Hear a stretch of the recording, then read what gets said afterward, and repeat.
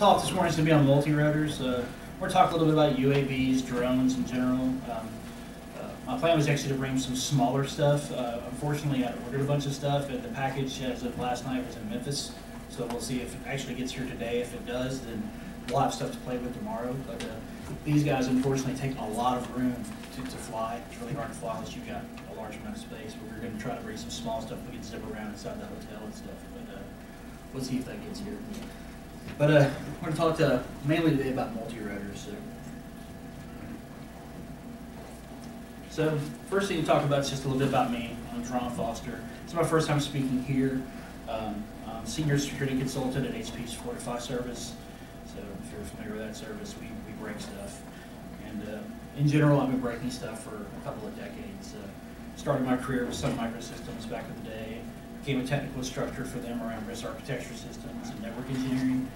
Then 9/11 happened and Sun closed the Nashville office as well as many other offices, and that kind of ended that career. Hey, if you're in Nashville, you know that Nashville is without a doubt a .NET town for the most part. Trying to, especially 10 years ago, trying to get a job in anything that was not .NET was nearly impossible. Memphis was the big hub there.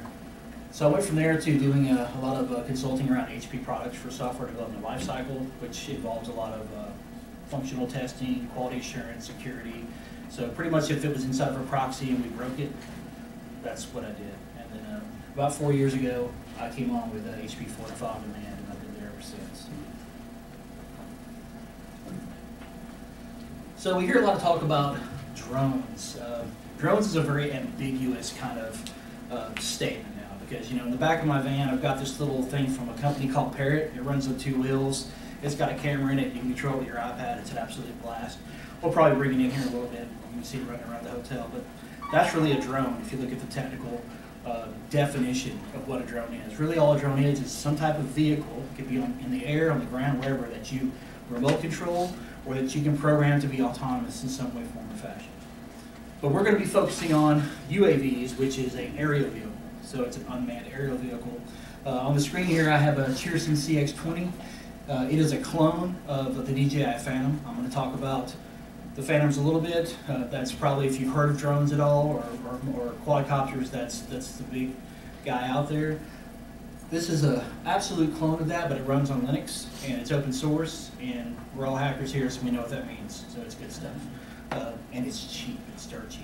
So we'll talk in dirt cheap within the context of the type of toys we're playing. How expensive is your dirt? Yeah, how expensive is your dirt, exactly. And we're going to talk about the autonomous versus piloted. Unfortunately, if you've been keeping up with the news, there's lots of fluctuation within the rules and regulations about drones. As of a couple of weeks ago even, they came up with this grand scheme about new legislation, and we'll talk about it a little bit later in the presentation.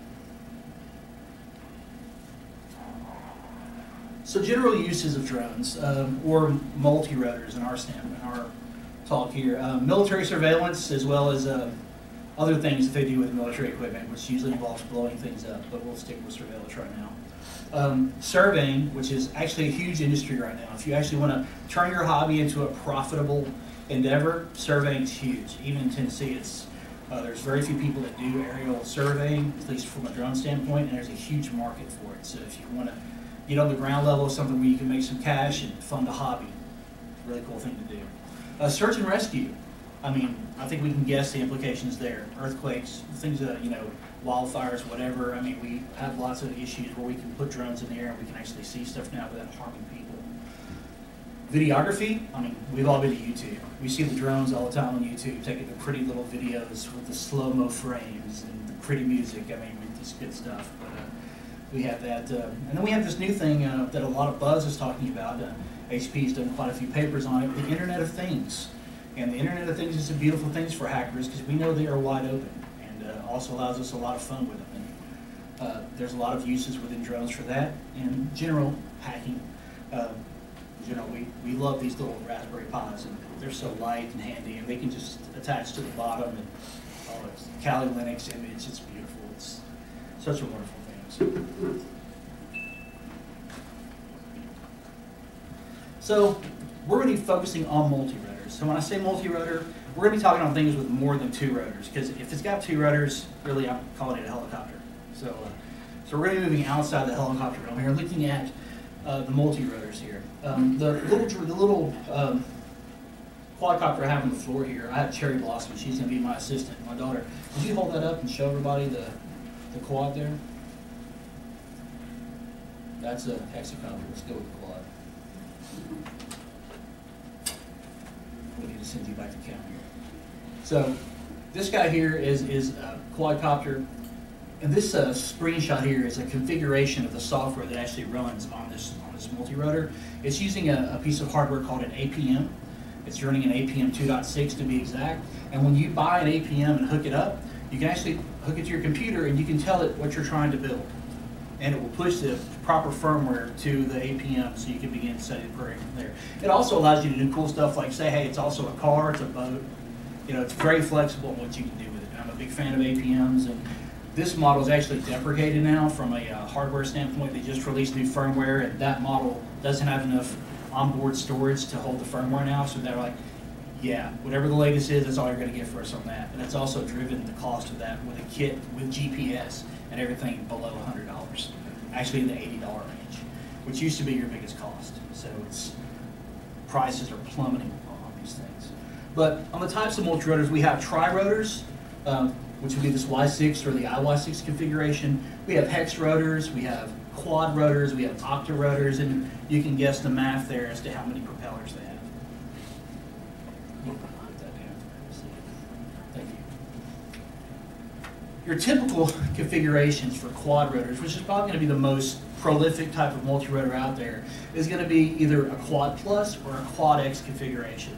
Notice also, to make these things fly, you're going to have counter rotation of the actual blades. So you're going to have one blade on this side. If we look at the quad X configuration, the top blade moves clockwise, the right blade moves counterclockwise. So they have to be balanced in an X pattern to provide the lift for the craft. When you first start getting into these and you smash blades, which you will do, if you get into this hobby at all, make sure that when you purchase a unit, if you buy one, buy like 25,000 sets of blades to go with it, because you're going to just saying.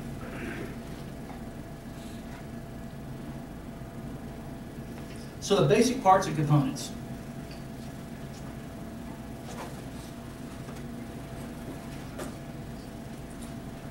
When we look at these, this is actually a clone of what's something called a DJI flame wheel.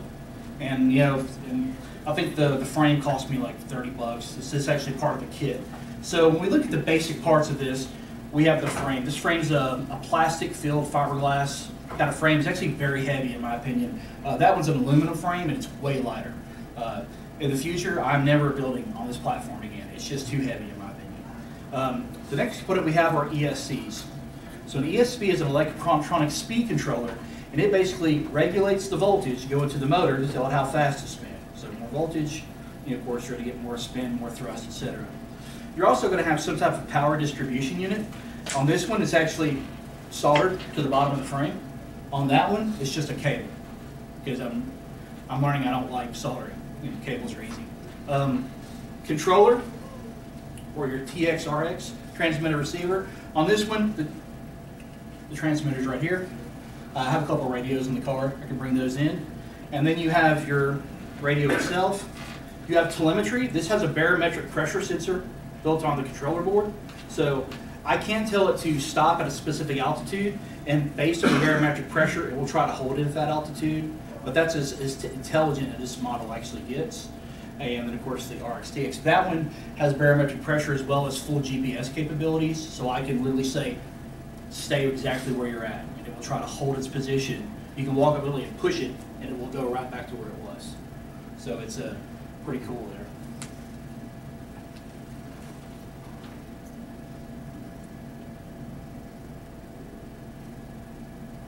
So controllers, one of the biggest areas that you can spend money, and this is the core of your craft, is a controller.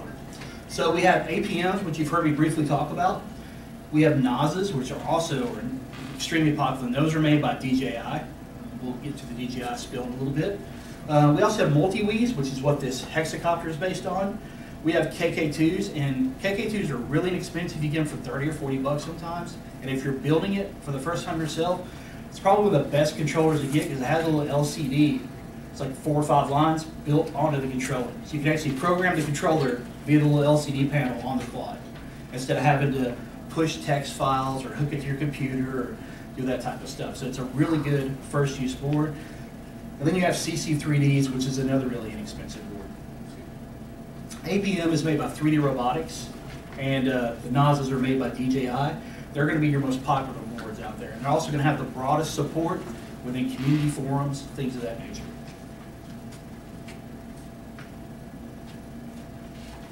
When we talk about our radios and transmitters, this is, I know guys that have $1,000 radios.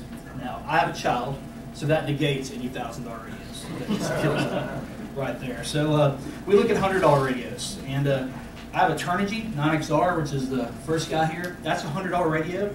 And the cool thing about it is there's open source firmware out there for it and a large community. So basically, all the little bugs that were in the controller that people didn't like, they fixed them. It talks to you, which I find annoying personally.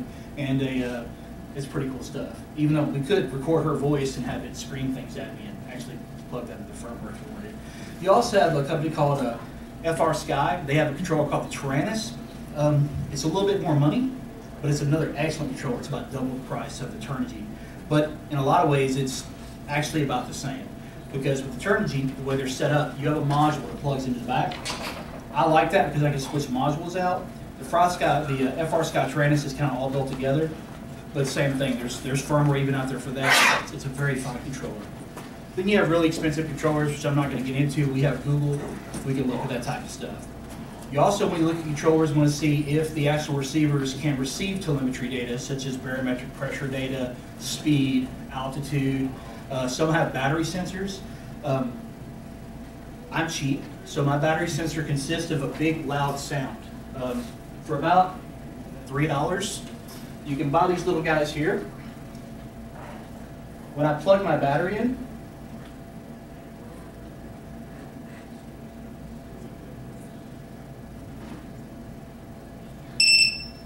it'll actually read the cells in the battery. This is a 4-cell battery, and it will tell me per cell what the voltage is per battery. I can also program it to say when you drop below a certain voltage, start screaming like a woman unhinged, and it will do so, and you know to bring your quad down. Because if you don't, the worst thing in the world is to have this thing up in the air, no battery, and have it come crashing down. And all the beautiful time you put into it means you have to put more time into it, because we're just going to rebuild it. Also, you're going to crash. If you're going to get into this hobby, be prepared to crash and crash again and crash some more. It's just part of the hobby. That's why I suggest the toy grade stuff to begin with and learn how to fly them. And fly them. She can fly probably better than I can. So, also GPS. How many people heard of a thing in Kentucky recently about a drone going over and someone shooting it out of the air with a shotgun? Did you also see that guy got let completely off scot-free? Mm-hmm. Yeah. Did you also see the judge did not even look at the data or the testimony of the drone operator? Just dismissed it all, flat out. So this is a problem, first in my opinion, because if we have a court system that is not going to let you present testimony, that's a big problem. Secondly, we have to protect ourselves. So when you build these things, most of them have logging functions. Make sure you are logging, and make sure you're logging telemetry data. So if a guy says, yeah, you were flying over my house at 50 feet, but your barometric pressure sensor says you were 300 feet in the air, you kind of got something to go off of. If the judge will look at the information. That's kind of the thing there. So GPS is another thing we can look at. I have a GPS module in this. That allows us flexibility that at this point, per regulation, unless you have a commercial operator license, is now illegal. If you looked at a year ago, you could actually hook your drone up to Mission Planner, which is open source software, program waypoints into it, say, I'm not even going to fly you. I just want you to fly to this altitude, to this waypoint, and then come back and land yourself. And it was fun times. But now, technically, that's illegal unless you have a commercial operator license. My question is how they can enforce that. That's the minimum. So you need an operator license to let it operate itself. Right. I'll tell you, when they first started going to legislation, they said they were going to ban the charging for drone operation. That was one of the first areas of legislation. So what people started doing, friends I know that are doing this commercially, they did not charge for that. They charged for video editing. So when they were doing their surveys or whatever they're doing with the camera on the bottom, we're not charging you for any drone. We're just charging you for editing of the video we captured. So that kind of got them past the legislation. So payloads. When we build these things, they're fun to fly, but we also possibly want to attach things to the bottom.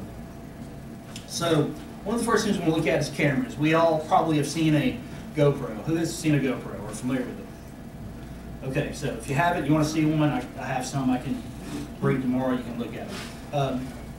Last winter, I had one attached to another drone, and we were shooting video of kids sliding down a hill, and the next day I took it out. It was during that big ice storm we have, and the GPS module failed on it, and it took off over a delay.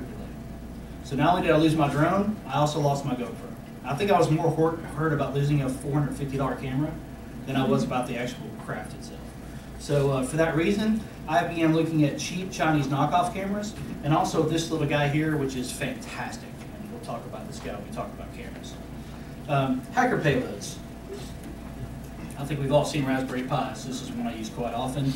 How many people have seen the video of the drone with the Glock attached to it shooting on YouTube? Okay. I'm sure that's going to be great for the FAA also. I mean, that makes us all look good. Fireworks are great too. I'll tell you what, bottle rockets attached to a drone, or Roman candles even. It's fun stuff. And whatever else you can imagine. I'm thinking more airsoft or paintball for future things, but those are plans for the future.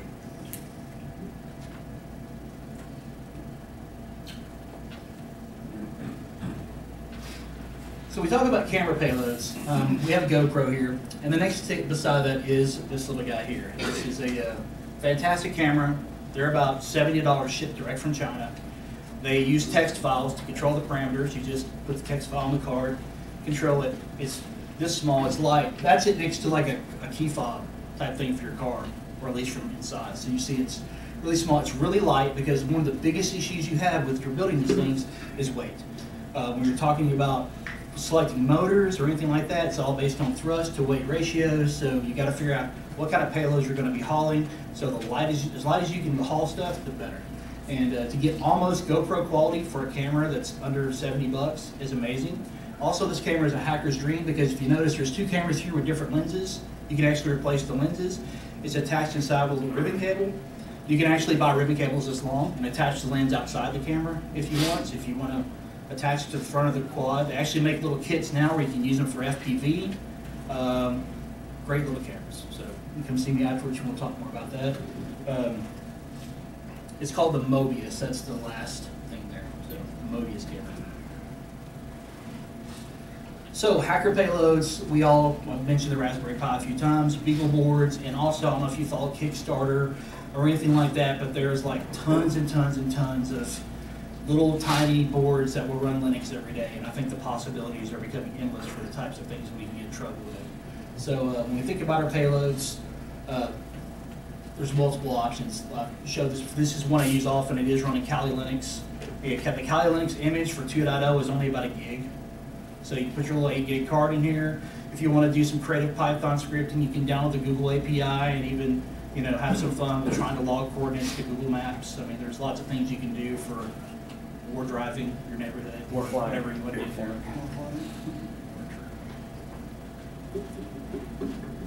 So then this kind of brings us to the legal side of things. So if you, as of now, the one-stop shop for all legal stuff is the FAA website. So as of 2 weeks ago, I pulled from this page some of the main rules about hobby-grade drone flying. And basically they follow the same rules as any hobby-grade type of device in Tennessee. Now, Tennessee's got some funny laws when it comes to hobby-grade flying stuff. And a lot of it has to go back about 15 years, and it all has to do with noise pollution. Because flying planes 15 years ago with meth-based engines was really loud and stinky. And they didn't want these things flying in parks. They didn't want them near people because I don't know if you've ever been to an airfield where we actually do play with this stuff, but people crash and burn, and sometimes people get hurt. So that's kind of the situation there. So a lot of the rules we have today are actually based on the archaic rules from 10 to 15 years ago, even though most modern aircraft are using electric motors now. But from the FAA website, the first rule we have is we have to fly below 400 feet. And even though this is not on the FAA website, they also say that everything above roughly 90 feet of your house is FAA airspace. So you own the air up to about 90 feet above your property. After that, you don't own it, the government owns it. So, you know, so basically your window is between roughly 100 to 400 feet to fly your craft as a hobby person. Is that ground level or is that roof level? That's ground level. Based on barometric pressure, et cetera, et cetera. You have to keep the craft within visual line of sight at all times, which makes APMs where you can program them and have them fly down the street by themselves kind of illegal. It kind of takes the fun out of it. You could probably still program it and play around and good stuff, but the fun was having it fly off into the distance and you praying to all the heavenly gods that it would come back and land itself. And most of the time that works. But the other part of that as well is, on this guy, I have a little 933 megahertz radio, which connects to my laptop. So for up to 5 miles, I can track exactly where it's at real time. And so if it does go down, at least I know where it said it was last, so I can have something to kind of go on. And also, if you have those real loud battery things I was just talking about attached to it, by the time you get to it, it's just going to go beep, beep, beep, really crazy. You could possibly hunt it down. We were driving through our neighborhood one time, and actually was just playing with the radio, trying to get the radio to re-talk to it, and I heard this in the bushes like 2 streets over, and I walked up and there it was in the bushes. When I pulled the camera off of it, it actually landed on the roof, bounced off into the bushes, and that's where it was at. So. Oh, let me ask you, the speaker that's going beep, beep, beep, when your motors have depleted the battery to a certain point, how long will it keep going with the beep? Until the battery depletes. How long do you? You know, I'd say 10, 12 hours. Awesome. I mean, because I have it set at 3 volts. These batteries are only going to run about 4.8 volts. So you've got a full volt to discharge, which is about 10, 12 minutes on this initially with 1 battery. And so after that. And also, when you flew it off to the tree one time, okay, we're not going to tell Daddy's crash stories. that could be accurate. Yes, that's I've got crash stories for you too, for sure. Remain well clear of and do not interfere with manned aircraft operations. So, when you hear pilots say, "Yeah, we're at 10,000 feet and we just saw a DJI flame wheel pass by me," there's a problem. You know, because that could get sucked into an aircraft engine, cause big, big problems. So it's actually not cool at all. These rules are there for a reason. Don't fly within 5 miles of an airport. Well, that's one of the reasons I don't like DJI. Because DJI, if you buy any new type of unit from them, I know we're hackers, we'll try to find ways around it, but it's actually really funky the way their firmware is written. And if you, in my own personal thing right now, decompiling the firmware and trying to go through a thing, you almost will tear out everything trying to fix the stuff that's in there. But they've programmed it now where basically if it's within a no-fly zone, the craft will not be allowed to take off. And that's also because, I mean, about 2 years ago, that the drone landed on the White House lawn, that was a DJI Phantom. So since it was a DJI Phantom, DJI said, we're going to fix this where this can't happen again, which is another reason I like APMs, because there's 0 controls on them. You go where I tell you I want to go. If I'm going to create a virtual wall or a virtual fence and say you fly within this fence, if you hit the fence, stop flying there and just hold your position, I can program that right to the graph from my laptop. So I mean, it's just, you know, for a $100 controller. Don't fly near people or stadiums. I think this is self-explanatory.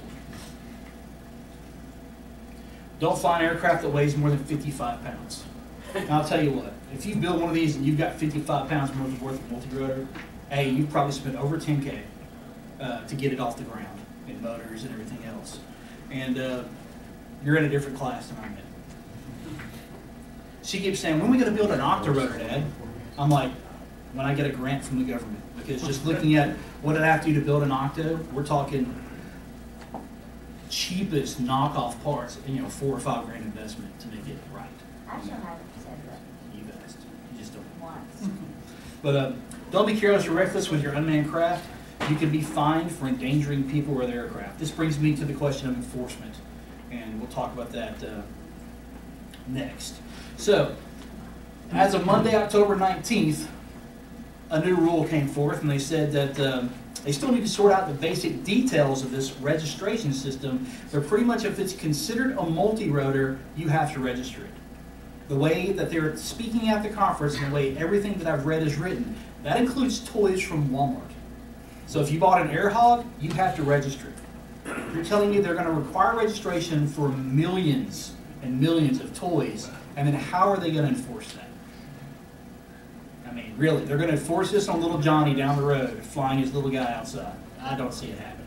So this is about the 5th time we went around and around with the government on this. They keep changing their minds. First, they were going to require a pilot's license for hobbyists.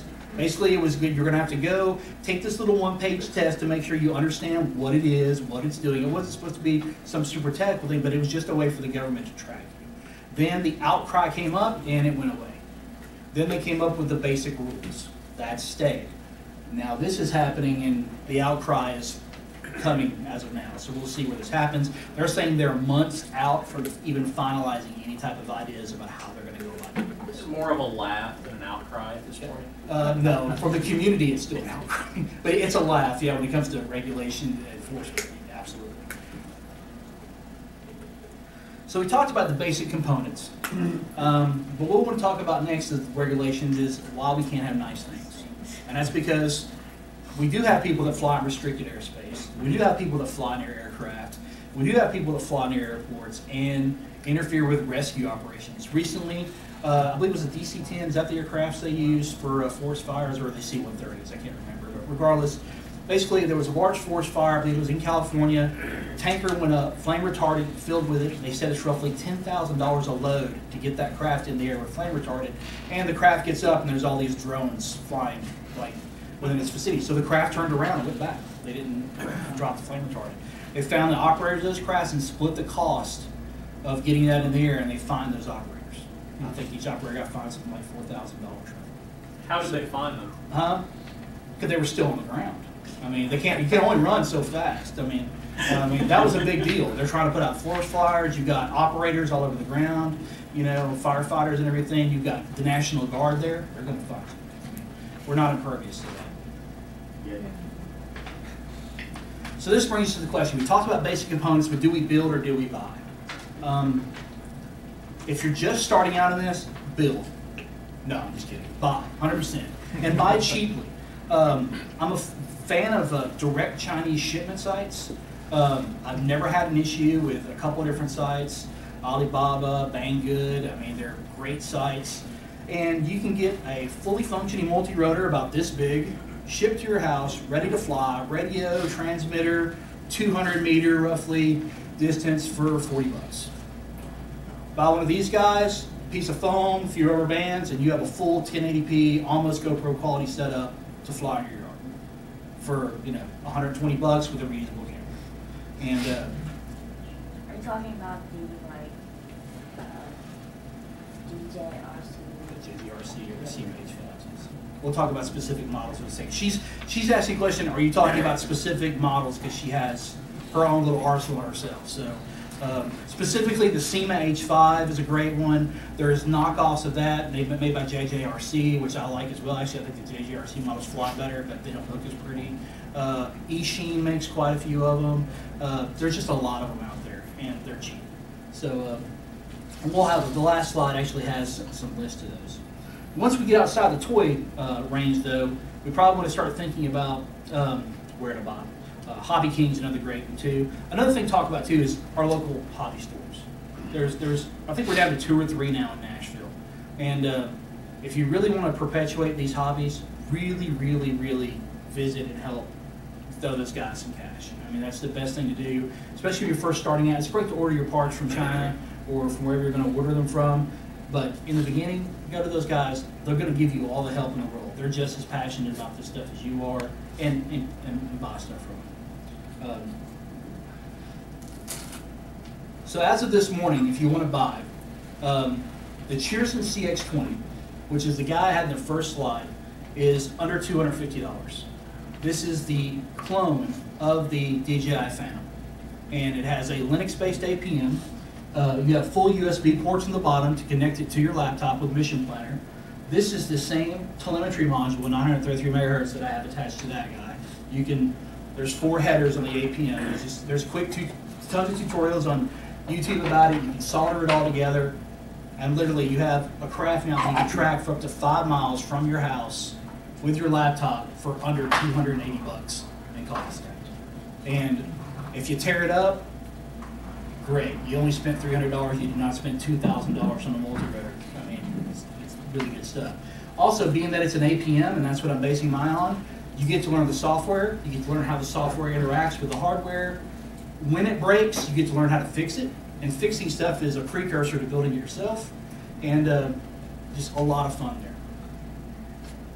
Too bad you can't fix the one that went out of the light. Yeah. So I know this is an hour talk, but I only had about 30 minutes of actual material here. I wanted to leave a lot of time for questions and stuff like that, because last time we had quite a lot of people at SkyCon talking about it and stuff too. So we'll start with this gentleman here.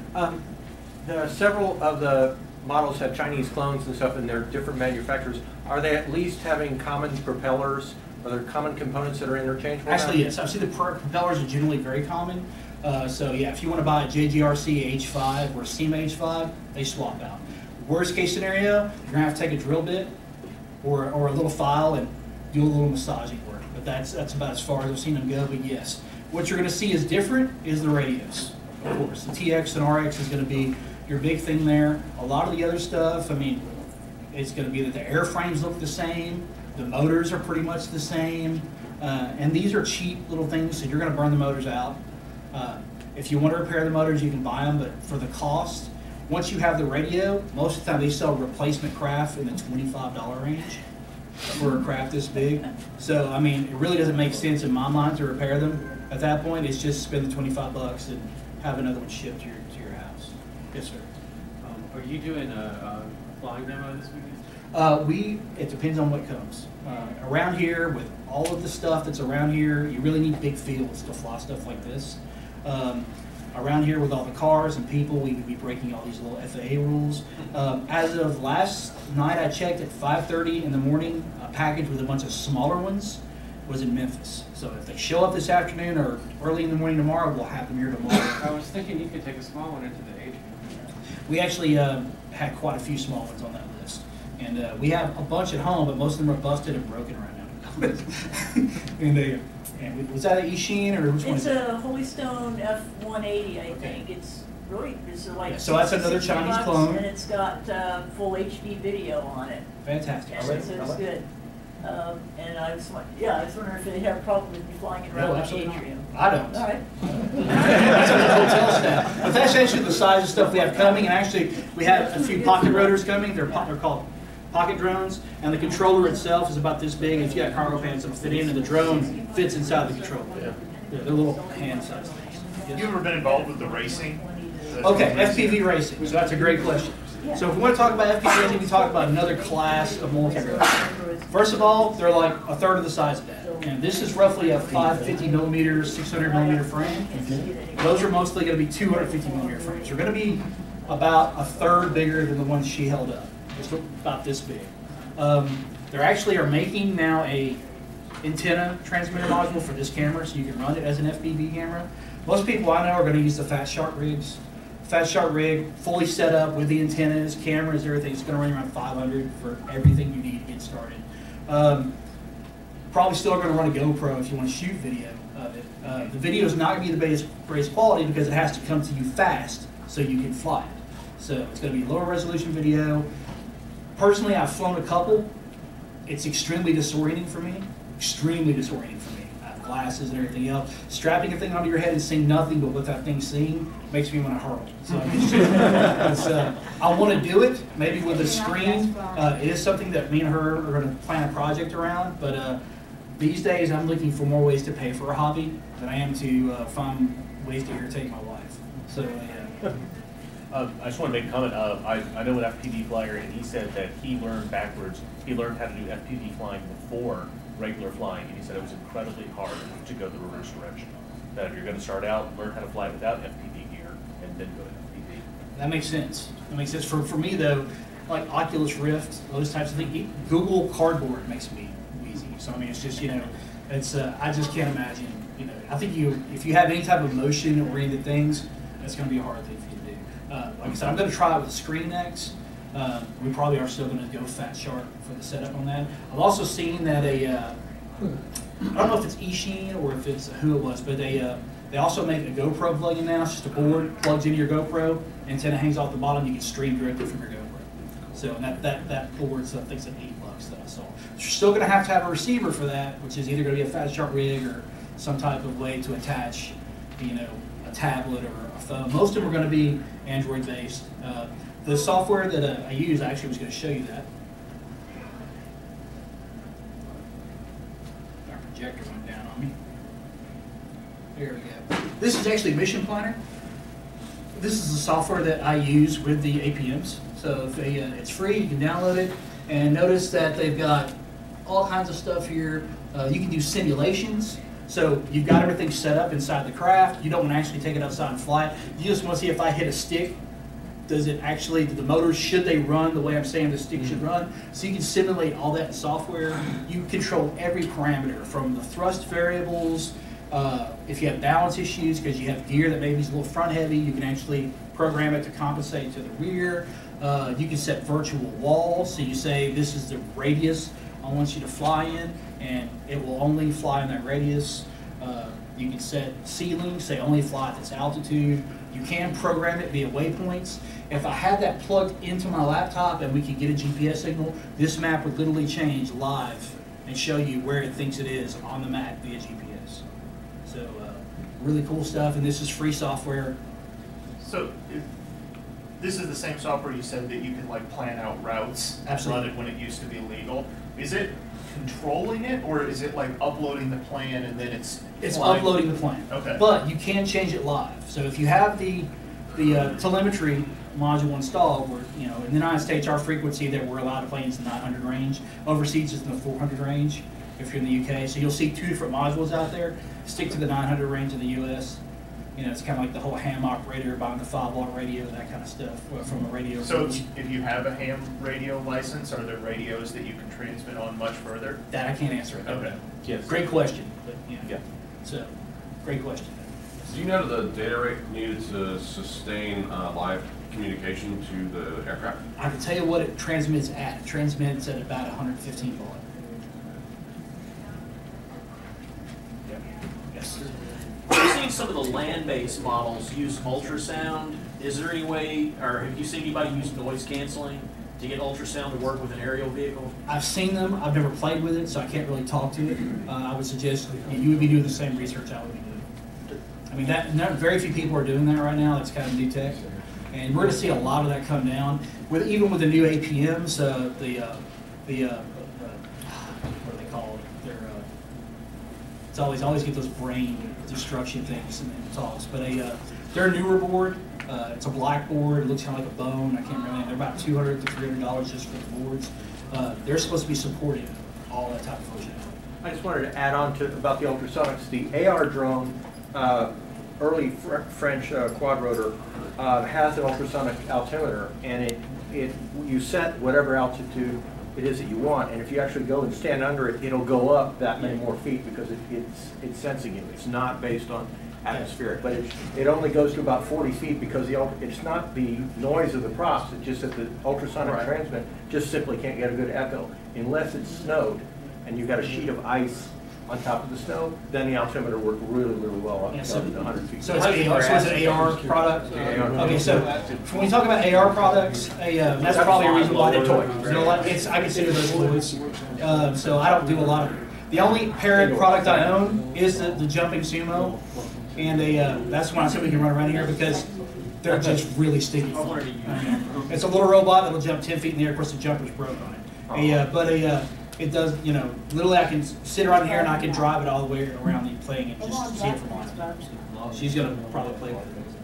Yes, sir. How difficult is it to take control of someone else's drone when it's flying? Okay, if you can hijack that transmitter frequency, then very easy. But the thing is now, with the 2.4 gigahertz spread spectrum technology, it's going to be a lot more difficult to do. I'm not saying it's not impossible, it's absolutely possible. But even when you look at the transmitters on here, you can program the transmitters nowadays. This is a really cheap, crappy transmitter. I have a much better transmitter on that one because it also feeds telemetry data to my controller. So I can actually see telemetry on my actual radio, not just on my laptop. I can see altitude, airspeed, all that directly on my controller. So this is great to fly. This is not really set up yet for anything other than flying. So Yes, sir. You said that one way of making money to finance it was doing the survey work. Is Yes. that like surveying the property boundaries? Absolutely. Okay. Yeah, so if you got someone there, you know, like my uncle is off in Watertown, I'm fixing to do something for him. He's like, this is where the state says property lines are, but I need actually to come out, do some measurements, and these things are running computers, and they're using GPS coordinates, so you can't really get any easier way to make those types And of. the GPS is accurate enough to It's tie down a within 3 feet. Most of them are good within 3 feet. And you'll see even the Cheerson, when you start playing with it, and this is with all GPS-based multi-rotors, one of the biggest mistakes early flyers make with them, they're going to have little flashing lights on them. That tells you, the operator, that the craft is trying to get a GPS coordinate fix. So when you turn the craft on, you put it on the ground, it's doing this little flashy thing. When it stops flashing and it's solid, you know, hey, I know where I'm at within this 3D plane. If you, in any way, form, or fashion, don't allow it to get GPS lock and engage any GPS functions of that craft, you will no longer have a craft. It will take off, and you will never see it again. Good to know. Which is why I lost my craft over the lake, because I think the GPS failed it in flight. There was something that failed in the craft, and because even the way the CX20 and the way I have mine set up with the APMs, if you cut your controller off, I have mine programmed that if it ever ceases communication with your radio, come home. I literally cut the radio off, set it on the ground, and just watched it fly off and died a little inside. Yes, sir. What are the top mistakes that beginners make that you mentioned? Orientation is always a big one. Landing too hard is a big one. I'm a big fan of pool noodles. You can possibly still find them at Walmart right now because they're selling out all the summer stuff. Go invest in 4 or 5 pool noodles. If you have a wife, just don't say anything. Just start putting pool noodles in the couch. But anyway, you just they're great because you can cushion. You can also put it on the arms of the aircraft so you know which direction I'm flying. Orientation is everything with these things. You have a front and a rear. You always want to fly with the front facing away from you. If you ever get disoriented, you're telling it to go this way and it's going that way, and things get really ugly quickly. A lot of your newer aircraft have headless mode, they call it, and headless mode is for beginners, and it's a way that you can say, my orientation to the craft is here, so now as long as I am facing this direction, even if the craft rotates on its axis, it knows within the 3D space where I'm at, based on my orientation. Every single, even the professional commercial jobs I've worked with, that is accurate to a point. After a while, you'll start forgetting where it's at, and you'll have issues. So really just learn how to fly. And even though I'm a pretty good flyer, I still use headless mode just to be goofy, just spin it, and then just try and move forward and spin it. And if you're trying to impress the kids in the neighborhood, headless mode is fine. You can do flips and all kinds of stuff. Great question. Attach your laser pointers. What is it? Attach your laser pointers. Attach your laser pointers. As long as there's no planes around. Pointing to the ground and look for cats. I mean, yeah, absolutely. Cow pasture's great. Yes. They like to jump the green beans. Any other questions? Well, folks, it's been a pleasure. Thanks for coming to my talk. Hopefully it was good for you. If it was, hit me up on Twitter and tell me you enjoyed the talk. I greatly appreciate it. And we'll be here about half a day today. We'll definitely be here tomorrow because it's kid day. So, thanks.